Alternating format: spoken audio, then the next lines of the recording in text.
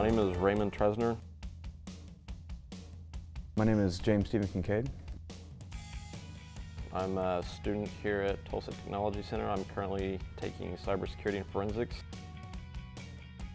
What I do in cybersecurity forensics is studying networks, so computer networks, both on the consumer level and the enterprise level, so businesses and what you got at home. And then it's about securing them, making sure people can't get in, steal your stuff, viruses, malware, how to deal with them, remove them, etc. Class, I think, is preparing all of us for whether this be to be professionals, or if we do choose to go farther in this profession that we're training for.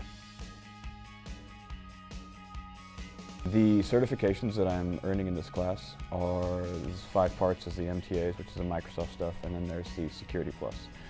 All those allow you to get to an entry-level job.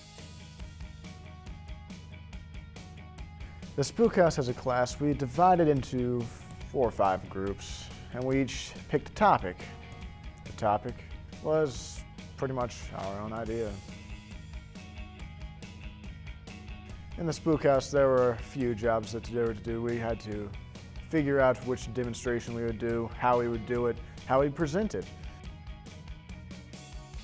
Cybersecurity Spook House was a pretty interesting and very rewarding thing that we did. I learned lots of stuff. I have no certifications, and that's been a big hamper in me trying to start my career. So I'm coming here trying to get a few of those key pieces of paper that will get me where I need to be to prove that I can get that I can do what I say I can do. I really want to get into this field and be a CISSP, which is a highly paid defense guy for computer networks.